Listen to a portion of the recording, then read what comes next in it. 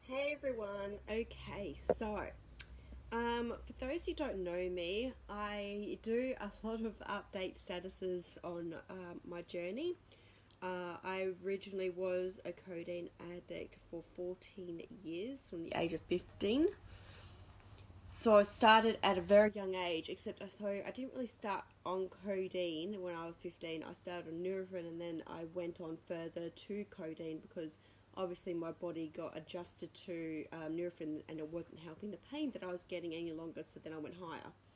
So the reason for my journey, so the reason for me being on codeine was because of my back and I get a lot of neck ache headaches, which I currently have a headache right now, funny enough. So, you know, I guess I didn't realize how much damage I had done to my neck. Even through my years of dancing, I've made it worse and worse and worse. And coming off codeine, I realized how much pain I was actually in. But even going through the pain that I go through, I do things more naturally, like exercising, stretching, the gym, chiropractor, massages, but it's something I'm probably going to live with for the rest of my life, unfortunately. But I try to manage it. And looking back at codeine, yes, it made it so much better. I hardly noticed the pains that I get compared to now. But no matter what it had done for me for that long, I would never turn backwards and go back to codeine ever. And trust me, there's been days that I go, you know what, I've got a chronic headache, my back is sore, my neck is sore. That's why you see me do this a lot, because it's very stiff. But I still would not go back to codeine. At the end of the day, for me, it was a bit more of a different story than some other people. So for me, I'd never touched any heavy drugs, and I stopped drinking alcohol at 19 due to the fact that I just chose to. Alcohol was never something I enjoyed, and I'm not a sheep, I'm a leader. So I led myself to something different, and what I enjoyed was dancing. I love music, and I love socializing and talking and meeting people and traveling and all this other things. And I remember people always saying to me, how do you go out without having a drink or something? I said, pretty easy, really. You go out, you dance, you enjoy the vibes, you enjoy the music that you're going to, the people around you, you chat to people. There is so much you could do without all that, And, I always led by example in that area. And the best part was when you're finishing up at night, when I would finish going out 3, 4, sometimes 5, 6 in the morning.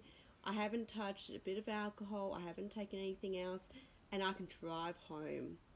I can drive home to my bed. I don't have to wait out in the cold or the heat and waiting for a taxi and those huge lines at the end of the night. I get to drive the car home to my bed, which is awesome. So, as I was saying about the codeine, sorry, I got a bit off track there.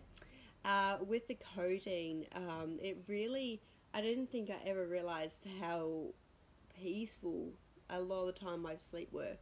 I would dream, but I wouldn't dream as much as I do now.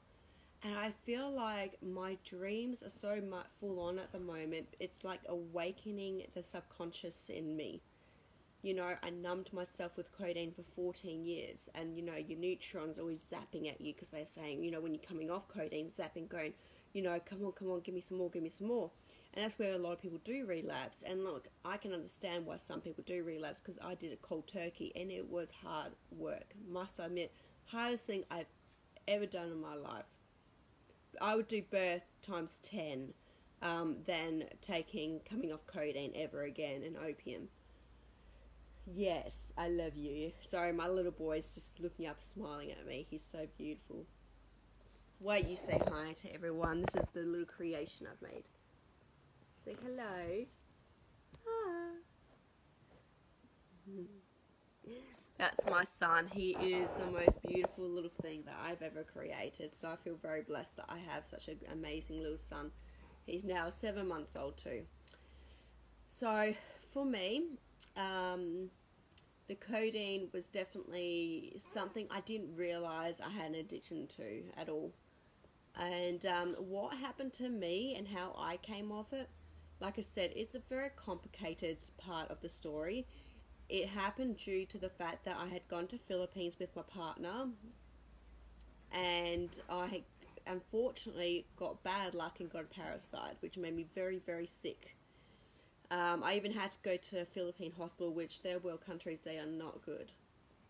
And I didn't even think I could get on the plane the next day. Like, I was so scared because my partner was flying back the next day and I was flying a bit after him. I'm laying there in the hotel crying and not being able to move and just feeling chronically ill in the stomach, and I just kept taking the antibiotics and the painkillers they were giving me.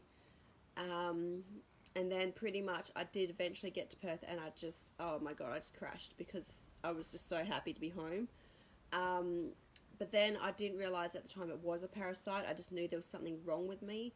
About 2 months later, when I moved back to Melbourne to be with my partner, I realised then there was something to get checked out, and that's how I knew I had a parasite. Anyway, so down the track, I got sick, blah, blah, blah. And then I ended up in hospital on and off 2 weeks with these chronic migraines.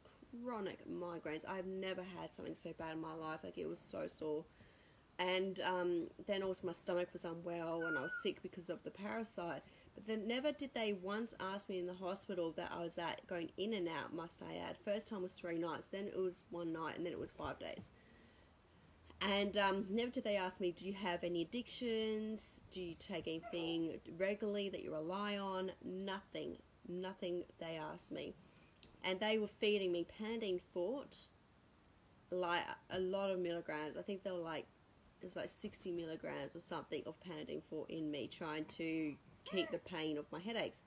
But what it was doing was, not realising that I was coming off codeine, I had no idea. I was wanting to throw up all the time. But they just thought that was part of what I was going through, and they didn't know what was going on. I even got MRI scans, I got lung puncture, I got all these things, and nothing came back with anything to be worried about, apart from I've got a bit of a bad disc in my neck. Hence why I'm probably sore. Hello, baby boy, good boy. Yes, you are. You're a good boy. And then from there, I was so sick. Mum's like, well, I have to head back to Perth. So I was like, I couldn't even, I had to wear sunnies everywhere I went. Everything killed me. I felt like I was out of space. It was horrible. Then we got back to Perth. I finally got there with Mum after the plane trip. And then I stayed with my dad that weekend, and I kept throwing up and feeling really crook and not sleeping at night time, but sleeping through the daytime. And my dad kind of like, I remember still sitting on his step, and he looked at me and said, sorry, Bub's not well, looked at me and said, Rach, we are all here to back you up, to help you get off this, to help you get through this, but you must want to do this for yourself. And it was so hard because I felt like anything I ate would come up. I couldn't sleep. I was depressed. I was so dark, and it was horrible. I just didn't know what to do. My dad and his partner ended up taking me to the doctors, and I was looking down like this. I couldn't even say hi. I couldn't look at the doctor. Nothing. It was so bad. So they got me on antidepressants to help me, obviously, to lift that up. But again, it takes up to at least good 6 weeks, right? So, 4 weeks you kind of get a bit of a feel of it. You start lifting up. At 6 weeks to 8 weeks is really when they work. And pretty much then when I went back to my mum's, we actually went down south to Margaret River, where we met the most amazing doctor, because what was happening was Mum stayed in my bed with me looking after me because I was really sick, and every time there was a little movement, like even my leg moved, I would wake up every 10 minutes like, Mum said, if you keep doing this, you're going to kill yourself. And I felt like death at the time, honestly, was going to be better than what I was going through, but I proceeded to keep pushing through as much as I could. And anyway, so we went to the doctor, and then we actually... so that's what we will... Sorry, I just got a message, it distracted me. So that's when the doctor said, hey, she's actually coming off codeine. So here, take amitriptyline, take 5 to 10 milligrams.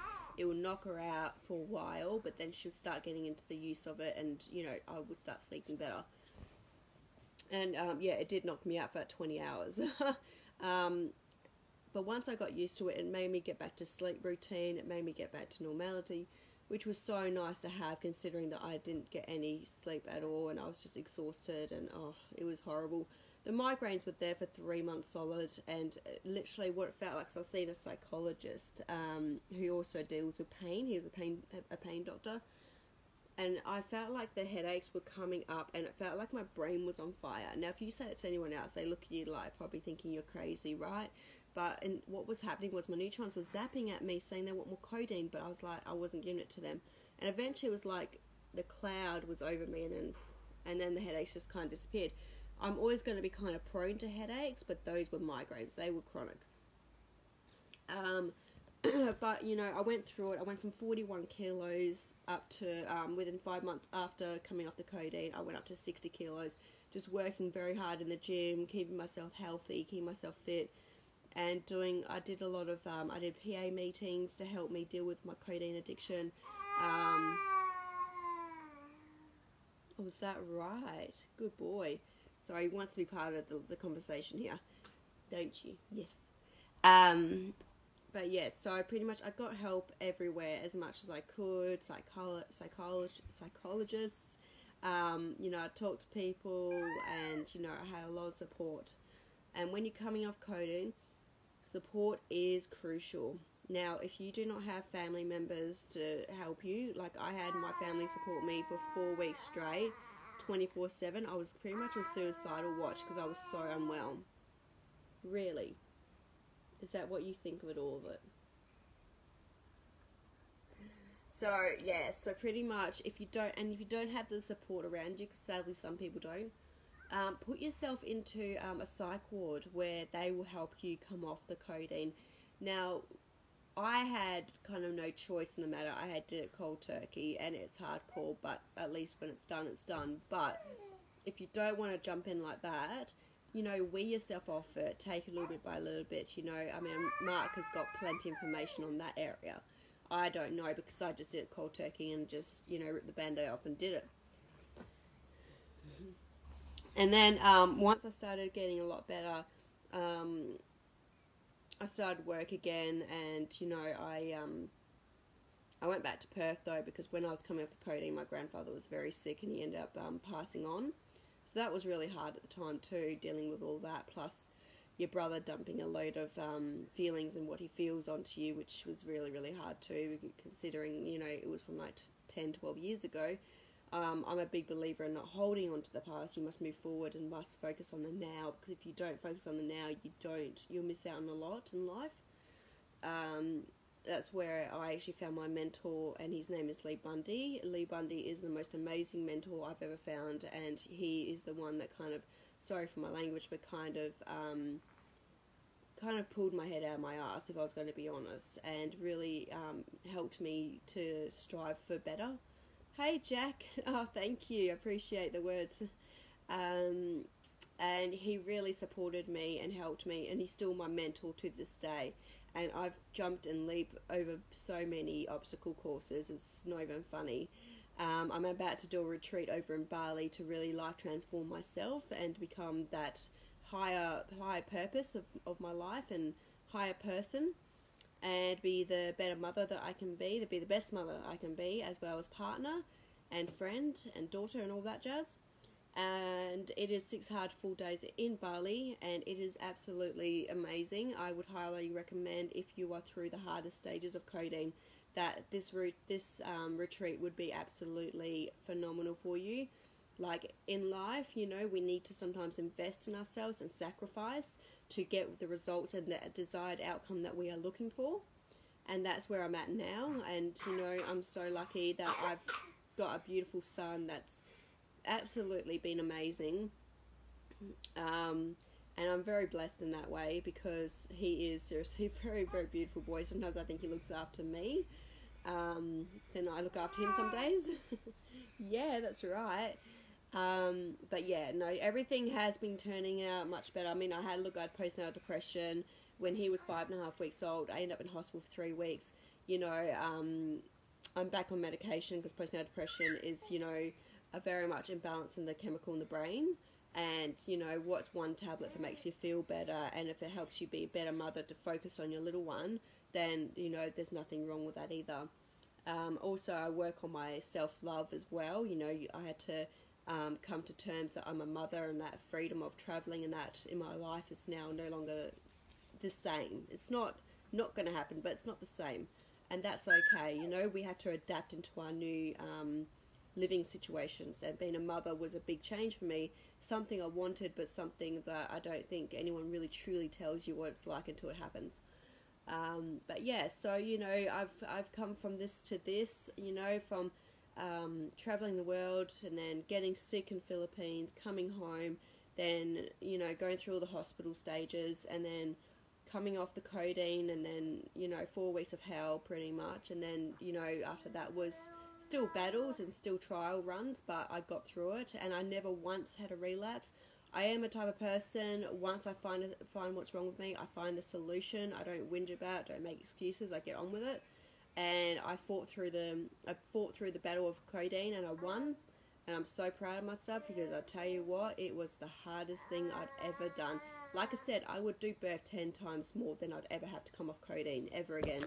So if you are having trouble coming off codeine, guys, or you're not believing in yourself, stop the self-sabotaging, start loving yourself, start going, you know what, this is going to be hard, this is going to be, I'm going to feel crap, but you're going to get through it eventually, you know what I mean? Know that there is light at the tunnel. It is a hard tunnel to get through, but once you're there, my gosh, it's nice to see the sunshine again.